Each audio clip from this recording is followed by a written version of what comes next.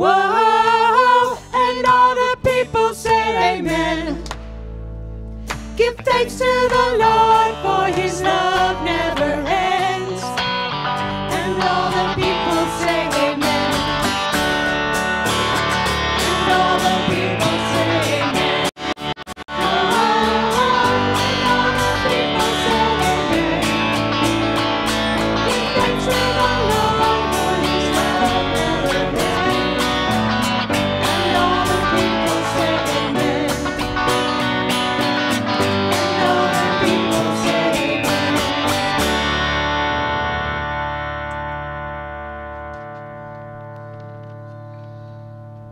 Can I have an amen? I can't hear you. Amen. All right.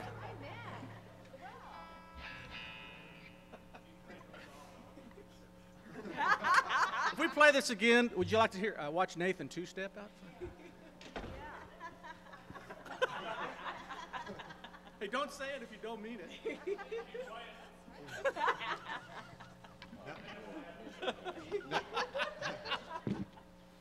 Now can we get a Pastor Dan? Really, we need a Pastor Dan. Is he in the building? You really don't know.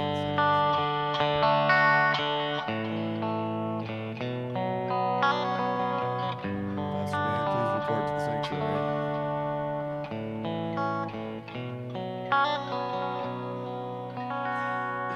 You want us over there?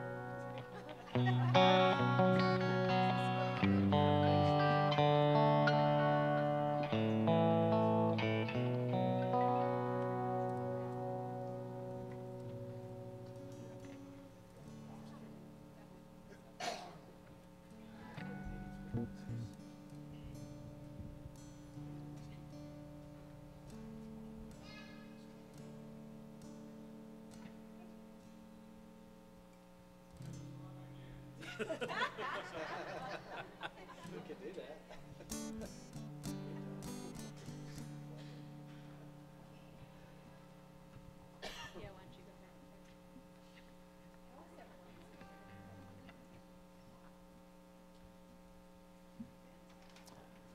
Let us pray. Almighty God, let us continually raise our eyes to the cross, where lies our salvation. Help us to see in the cross the light that you have sent to guide us. Let us avoid darkness. Let us always look to the light that is our Savior, Jesus Christ. O God, so rich in mercy, by the humiliation of your Son, you lifted up this fallen world and rescued us from the hopelessness of death. Lead us into your light, that all our deeds may reflect your love. Through Jesus Christ, our Savior, our Lord, who lives and reigns with you and the Holy Spirit, one God, now and forever. Amen.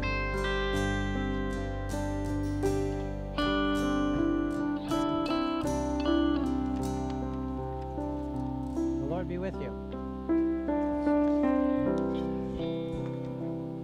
Let me share a couple of announcements with you. One is in our prayers, you're going to hear the name of Florence Stillwell. That's Larry Stillwell's mother, who had a stroke, and Rosemary Decker. Rosemary moved from Springfield a year and a half ago. She's now in therapy. She's going to turn 90 on the 21st, which I think is next Saturday.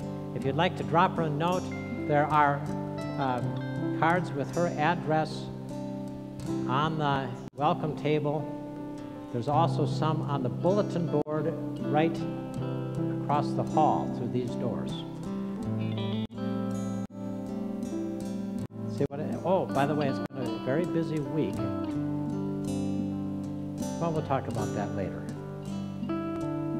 Our gospel text, as John said in his prayer, contains John 3:16 in it.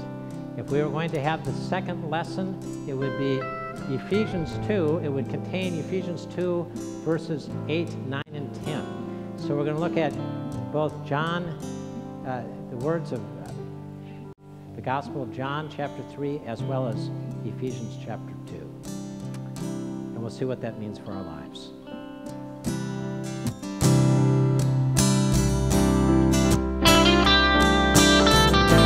Rise and sing.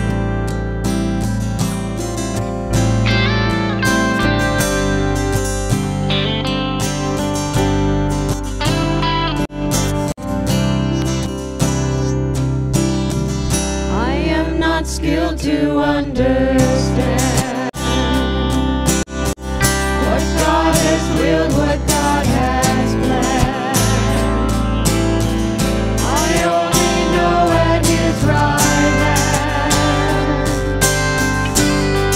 is one who is my Savior.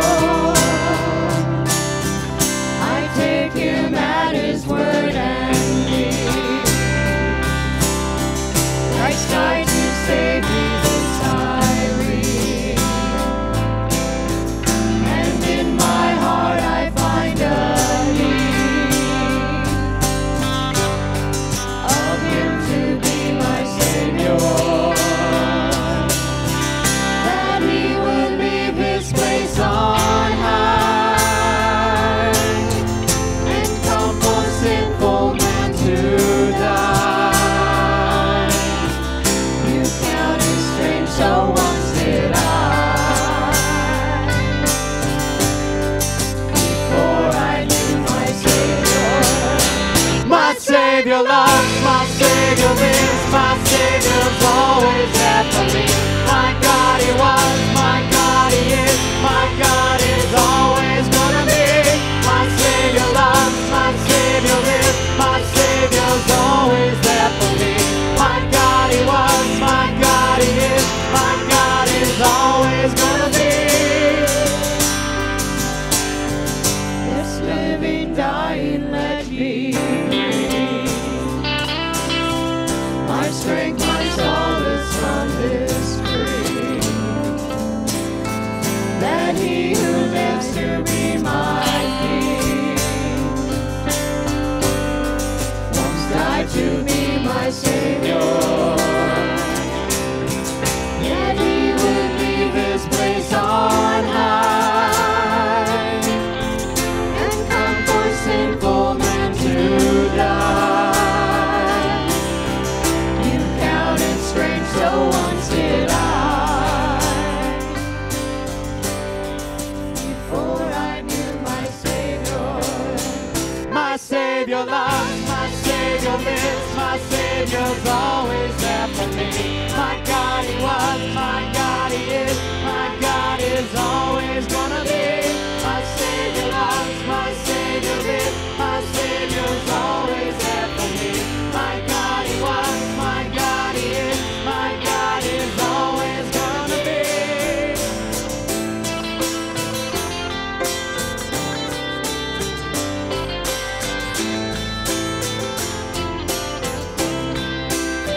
My Savior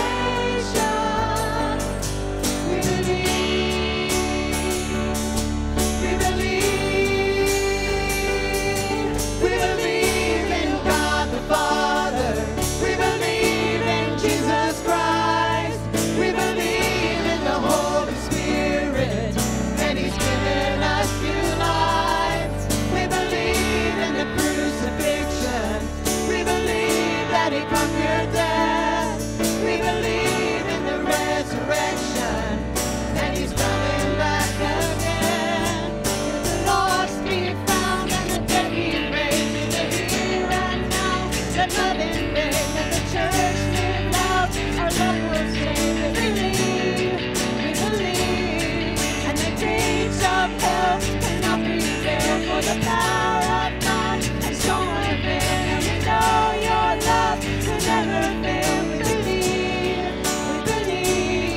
We believe in God the Father. We believe in Jesus Christ. We believe in the Holy Spirit, and He's given us new life. We believe in the crucifixion. We believe that He conquered death. We believe in the resurrection, and He's coming back. He's coming back again. He's coming back again. We believe. We believe.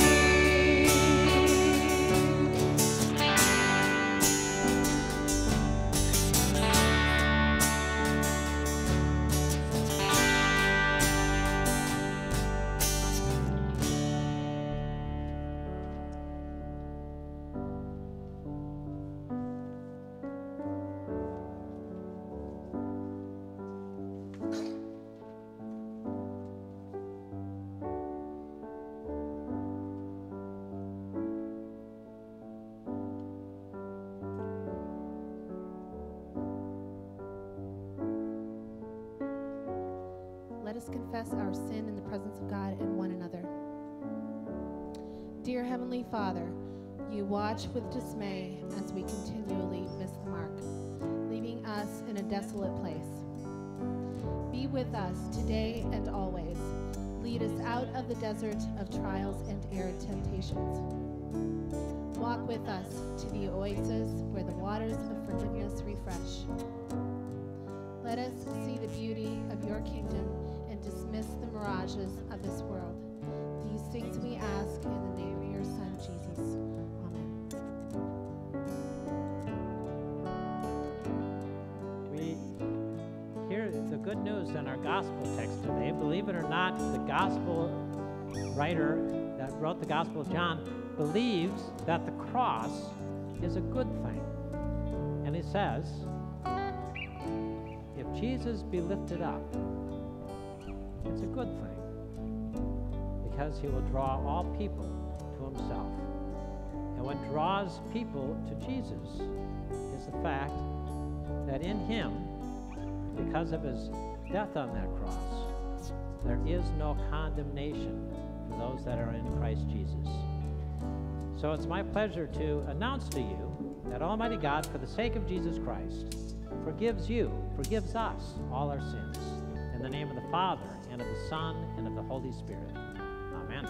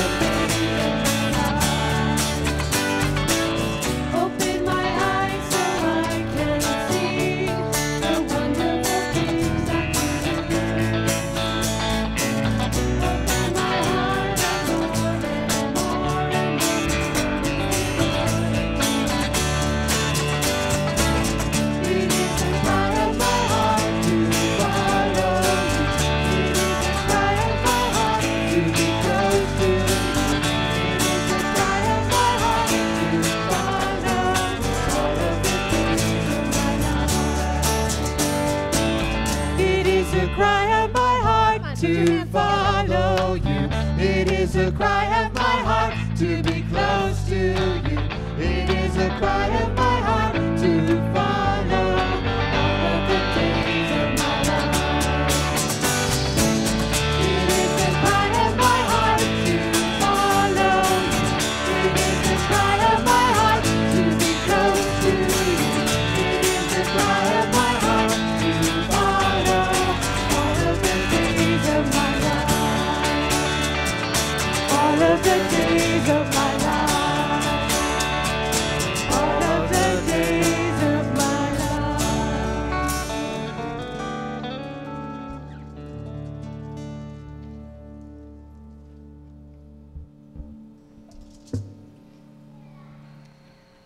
Our gospel lesson today comes from the Gospel of St. John, the 3rd chapter. Jesus said, "And just as Moses lifted up the serpent in the wilderness, so must the Son of Man be lifted up, that whoever believes in him may have eternal life. For God so loved the world that he gave his only Son, so that everyone who believes in him may not perish, but may have eternal life.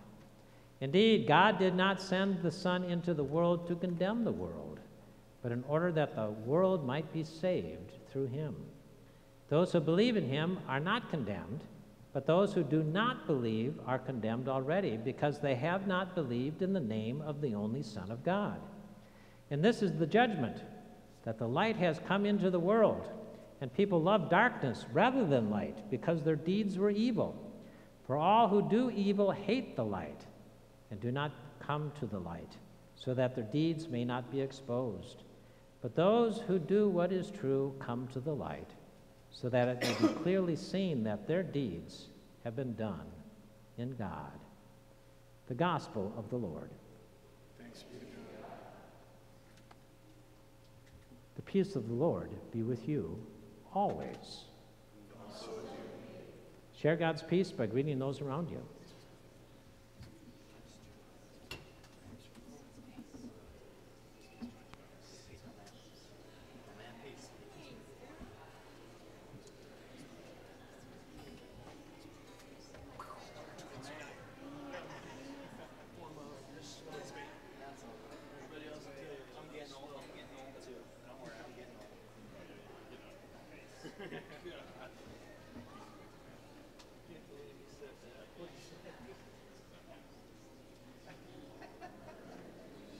All right, I'm going to invite the young people to come and sit down right here.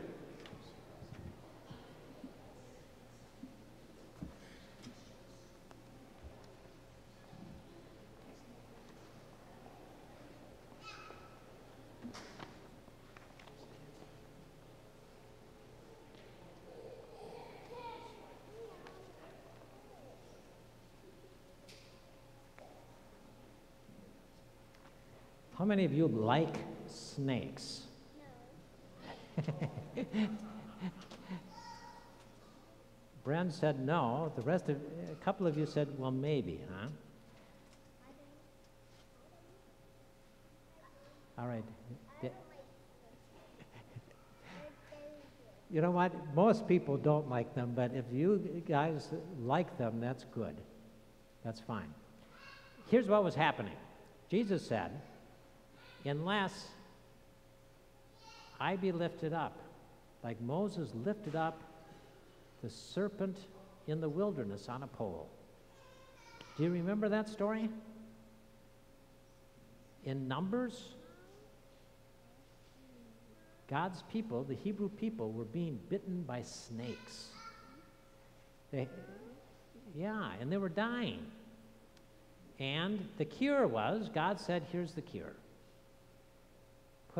Make a serpent out of bronze, put it on a pole, and lift it up, and whoever looks upon it,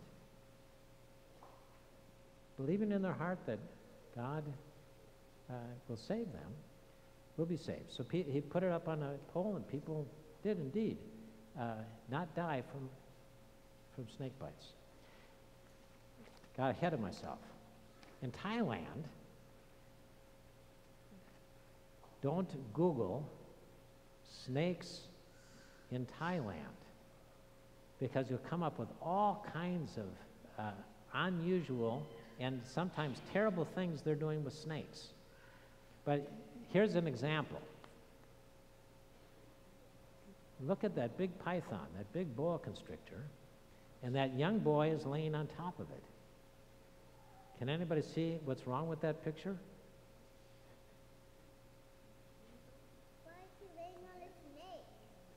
You know, the nice thing about that snake is a friendly snake, at least to that boy.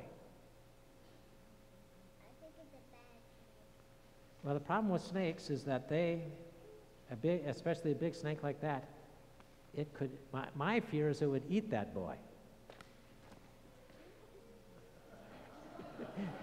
Yeah. So generally we don't like snakes. Here's number 2. Moses was told, put a snake on a pole and lift it up.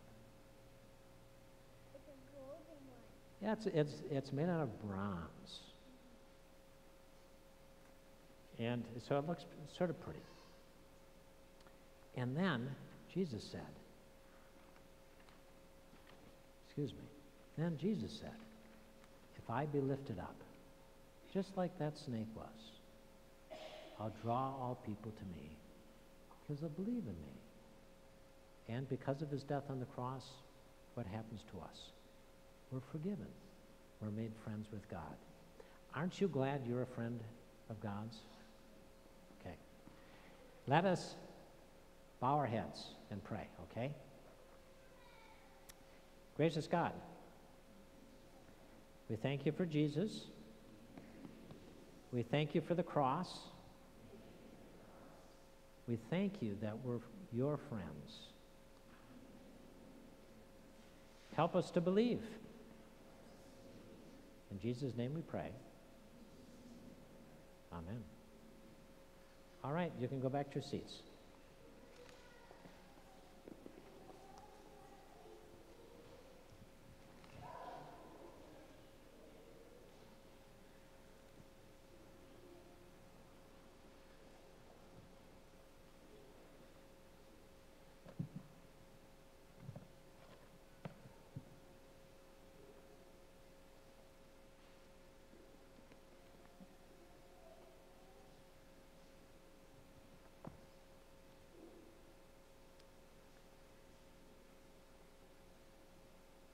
As I started to mention, this week has been an extremely busy week. We've had 2 funerals, and I just want to say thank you, because you did a great job. Both the funerals and the dinners afterwards. It was a big, busy week. I told the staff, who have been extremely busy because of the funerals and midweek Lenten worship. By the way, midweek Lenten worship continues this Sunday, noon and 7 p.m. And on Friday afternoon, when I left the office, because I had to go to Kansas City for a Synod Council meeting, I told them they did an exceptional job during this busy week. And they agreed. They did a great job. So thank you for helping families understand the grace of God and the gospel and how it brings comfort to us during these sad times. Grace and peace to you from God our Father and our Lord and Savior Jesus Christ. Amen. I don't know if you ever read Pearls Before Swine. I don't read it enough because I didn't realize this guy was a goat. I thought they were both pigs. Someone last night had to point that out to me. Oh well. Here we are. I started dating this woman who's a medical doctor, but she told me she didn't like me and wanted to break up. So the goat says, "What did you say?" And I asked for a second opinion. And then the next frame, doctors are easily offended.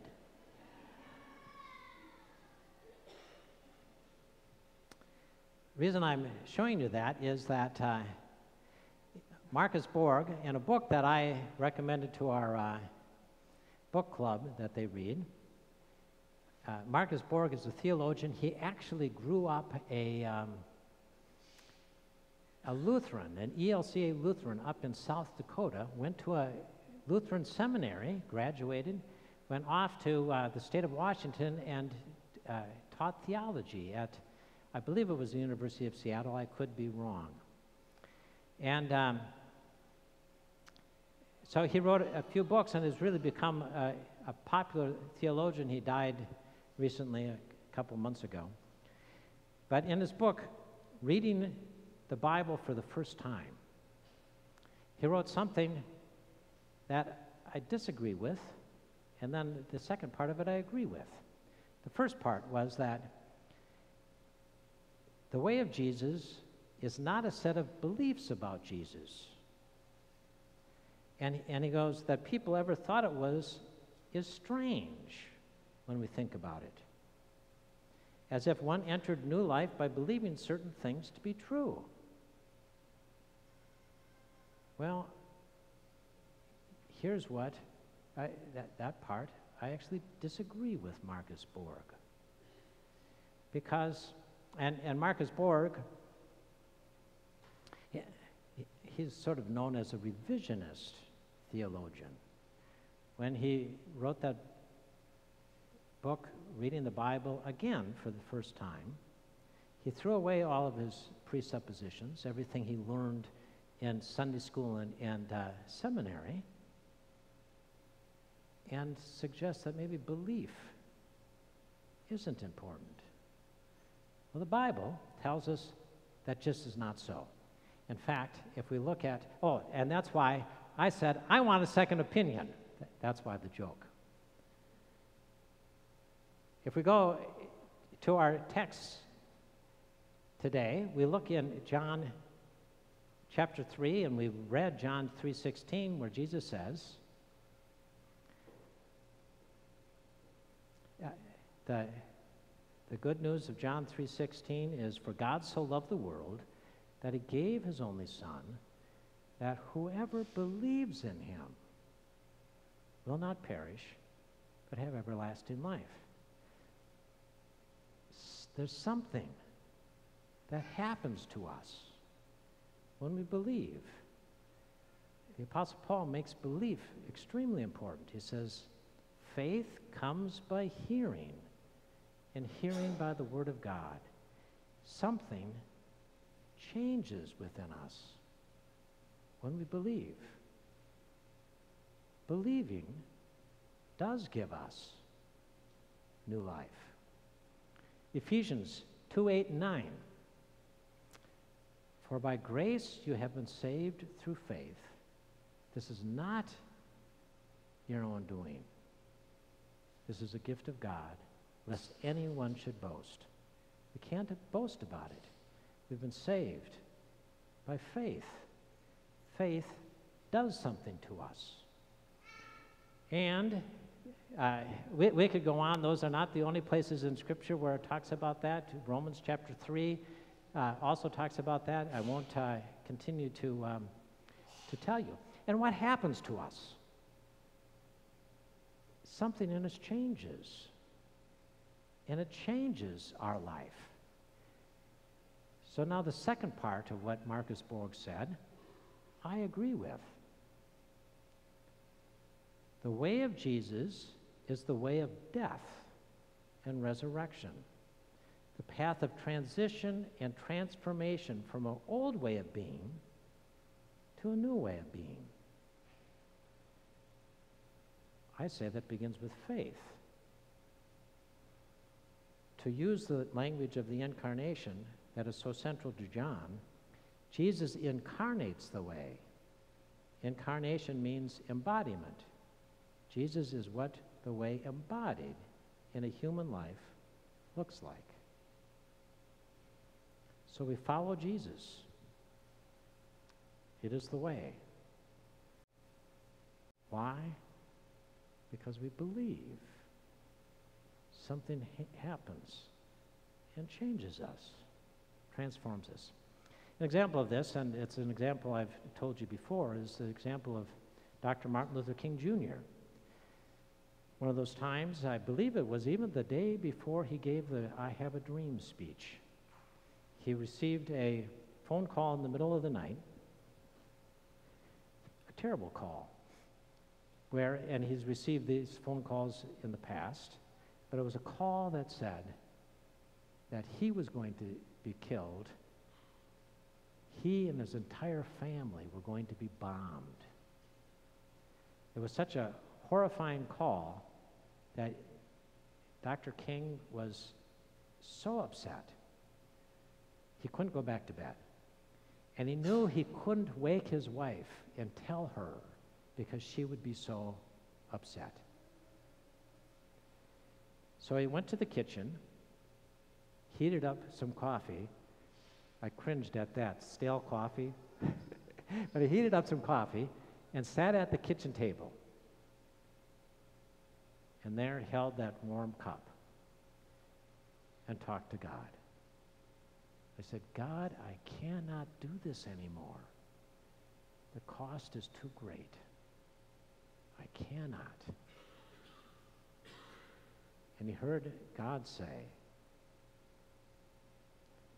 but Martin, you must. You must. You must stand up for justice, for what is right. And I am with you. And I am with your family. And that is all you need to know. We know the rest of the story. Gave his speech, was killed. But he understood. Faith gave him the strength to call upon God. And he stood for justice. How does that work? Let's see if God the Father shows love, mercy, kindness, life. Then, next slide, God the Son, faith, grace, life, comes to me. You know why me is up there in the clouds? Because Ephesians chapter 2 says, in Christ we are lifted up and we're seated before God in the heavenly places. Martin Luther King Jr. may have looked like he was sitting at the kitchen table, but he was lifted up by God, and he was seated in the heavenly places. We are in Christ, alive, saved, raised, seated, created as his workmanship. And you see all the arrows going down? We're the 10th verse of Ephesians 2. The 10th verse said, we are his workmanship, created in Christ Jesus to do the good works that he has put before us, that he has planned before us. So, I don't know what you're going to do tomorrow or even this afternoon. You come here to hear the good news, to be reminded you belong to God, to share faith with other people, and to leave here. And there's good works that God has put before you to do tomorrow, this afternoon, today, this week. They're good works, and sometimes I'm afraid we step over them. Or sometimes we're just too afraid. Or sometimes we go on the other side of the street. And sometimes we actually do them. Martin Luther told about Bernard of Clairvaux. He considered him one of the greatest, if not the greatest, saint, we could say, living Christian in the Middle Ages. Bernard, before his name was Bernard, he lived in part of France that was filled with poverty. Bernard and his family were relatively well-to-do people. And it was a part of France that not far from where he lived, it was called Wormwood Valley. Wormwood, the name suggests that it was a place filled with ugliness and pain. People were hungry and poor. And what happened in this place called Wormwood, is it wasn't safe. And Bernard was captured, kidnapped by some common criminals. And they did that often, as it seems to happen more and more in our world, where they would ransom him back to his family. And of course, more wealthy people have some talent, so they wanted Bernard to entertain him. And rather than entertain him, he goes, I'll do you one better. I'm going to tell you about Jesus. He was a very devout Christian. And they told his captors about Jesus. And they were so moved that they let him go. As the years went by, he became a monk. And the order of monks he would belong to, he asked if he could build hostels. So around his community in France, he built hostels. And one of the places in particular he wanted to build a hostel. A hostel was a place where poor people could go and receive respite, relief, be fed. And ill people could come and be nursed back to life. Bernard, he now was Bernard, went to the Valley of Wormwood and started building this hostel. The very men who had kidnapped him years earlier came to him and said, we want to help you. So they helped Bernard build the hostel. And then they said, Bernard, we want to name the hostel. In fact, they renamed the entire valley. Went from Wormwood to Clairvaux, the Valley of Light. Bernard became Bernard of Clairvaux, Bernard of the Valley of Light. Bernard, touched by faith, to shine God's light. What about us? Well, we come together not only to worship, but we do talk about doing good things, shining God's light, doing whatever little good works we can. Sometimes that's a funeral. Sometimes that's Ozark's food harvest. Sometimes that's cross lines. Sometimes it's that person you're going to meet today that needs a healing touch from you. Amen.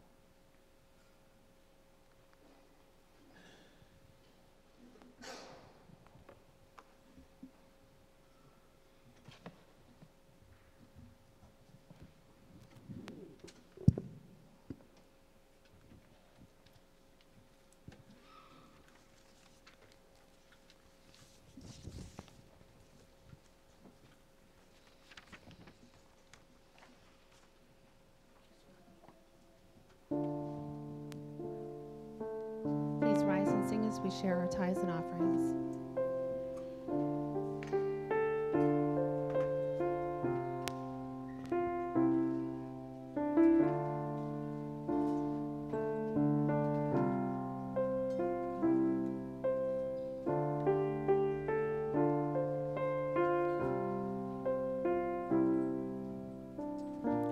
Here I am, Lord, and I'm drowning in your sea of forgetfulness. Chains of yesterday surround me.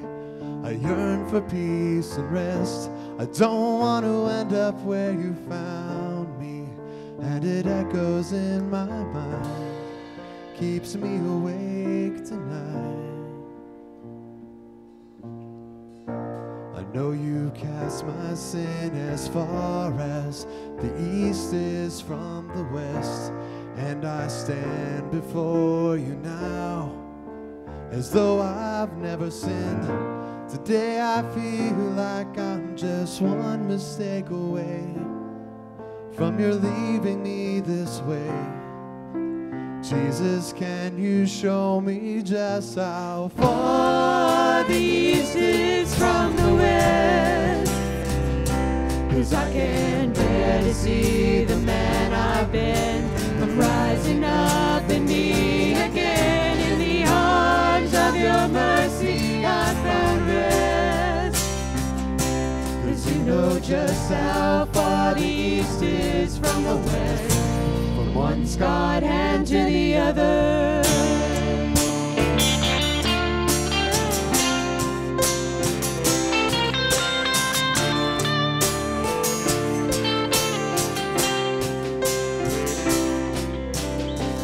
I start the day the war begins, and that's reminding of my sins. Time and time again, your truth is drowned out by the storm I'm in. Today I feel like I'm just one mistake away from your leaving me this way.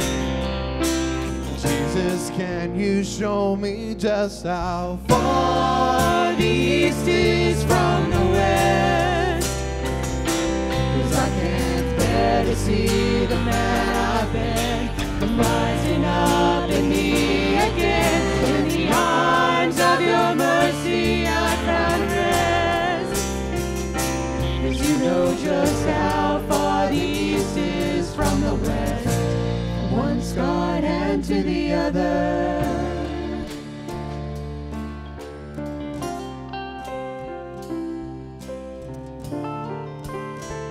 Loving God, we pray that you make your church, all of us, bold proclaimers of the gospel.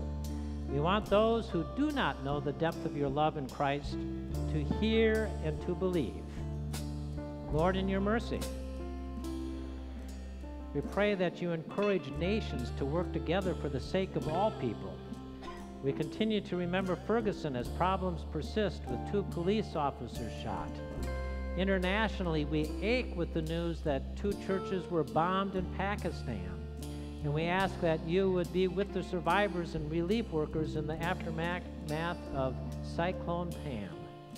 Send your peace to all places in which the darkness has taken hold, places in which the light of truth and justice seems but a flickering candle. Lord, in your mercy, we are thankful that you do love the world. Provide respite and healing for all who suffer, especially Gary Coffey, Kelly Caldwell, Mickey Fuller, the family of Cale Fuller, Dustin Jones, Jim Lampy, Pat Morrison, Officer Pearson, Michelle Powell, Louise Snyder, Wayne Sproul, Bethany Tyndale, Janice Trotter, Florence Stillwell, and Rosemary Decker. Are there any others?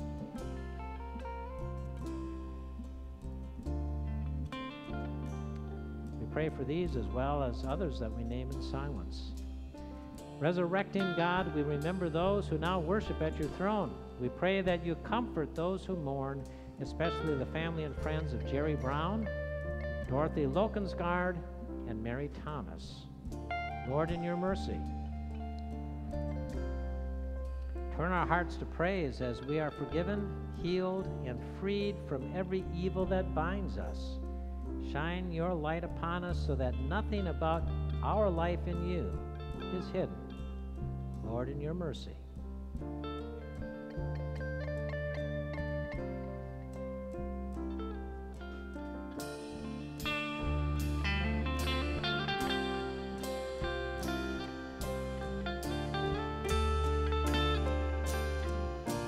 from one scarred hand to the other.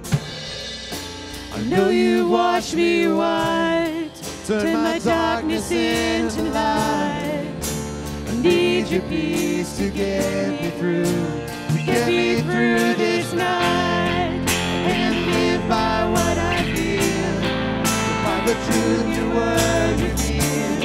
I'm not holding on to you, but you're holding on to me.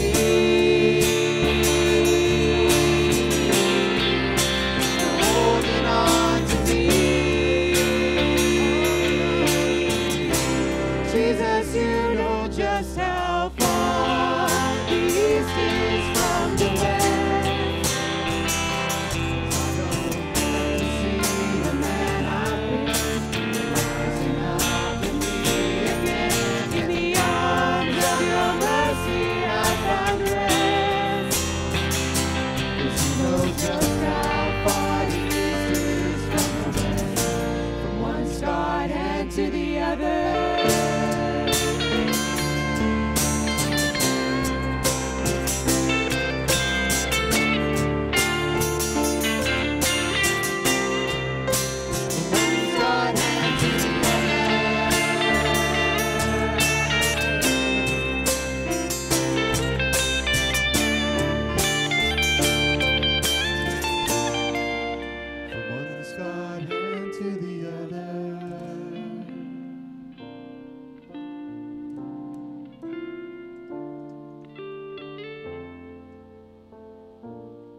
The Lord be with you.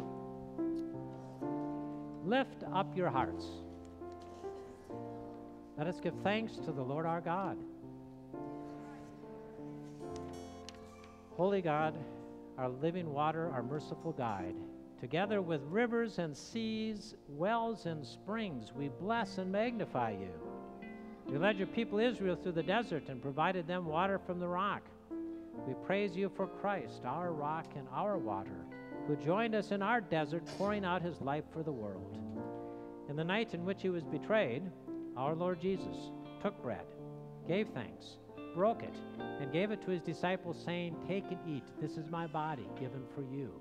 Do this for the remembrance of me."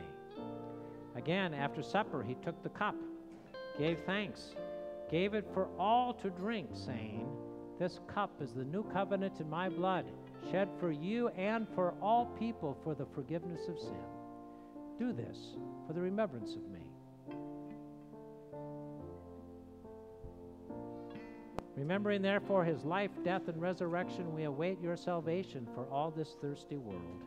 Pour out your Spirit on this holy food and on all the baptized gathered for this feast. Wash away our sin, that we may be revived for our journey by the love of Christ, who taught us to pray. Our Father in heaven, hallowed be your name. Your kingdom come, your will be done, on earth as in heaven. Give us today our daily bread. Forgive us our sins as we forgive those who sin against us. Save us from the time of trial and deliver us from evil. For the kingdom, the power, and the glory are yours, now and forever. Amen. All is ready. Our Lord invites us. Please come. You may be seated.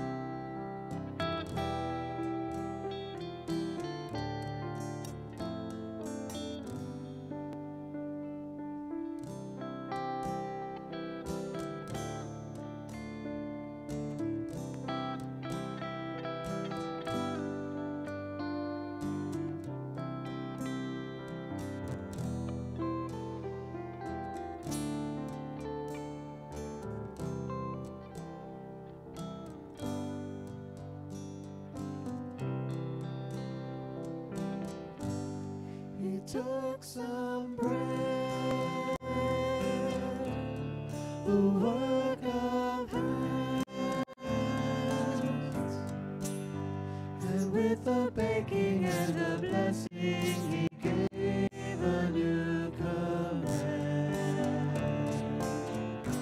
Do this in remembrance of me. Do this in remembrance of me. Do this in remembrance of me. This is my new commandment. Do this in remembrance of me. Do this in remembrance of me. Do this in remembrance of me. This is my new commandment.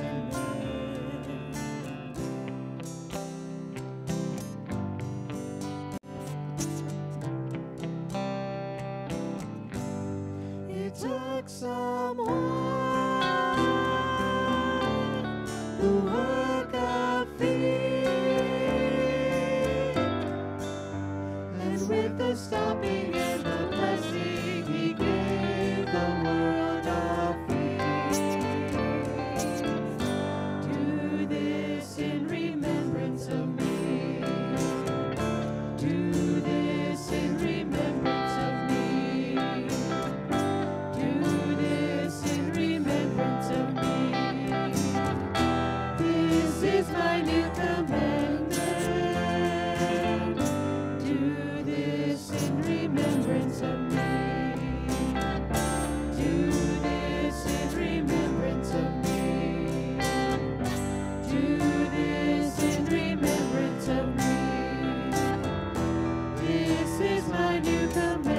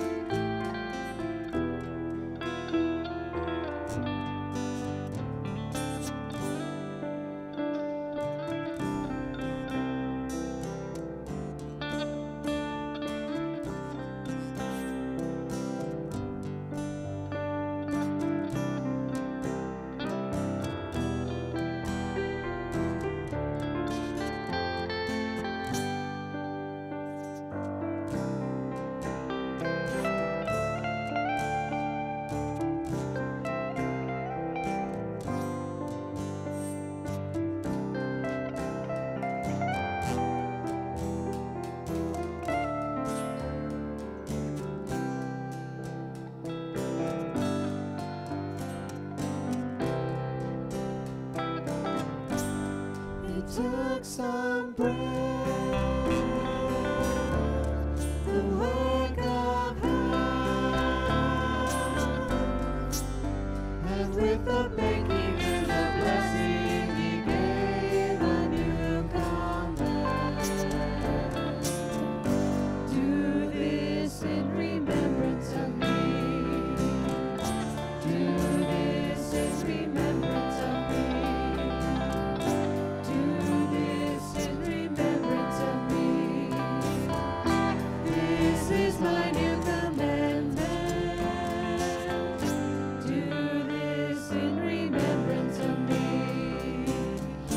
Do this in remembrance of me. Do this in remembrance of me. This is my new commandment.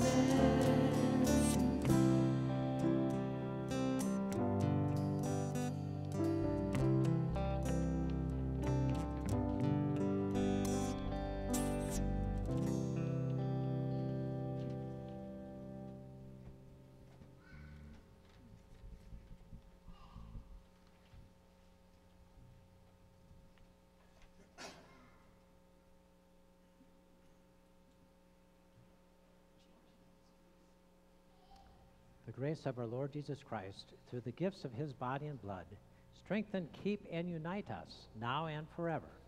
Amen. Gracious Heavenly Father, you have touched us with your grace through this heavenly meal.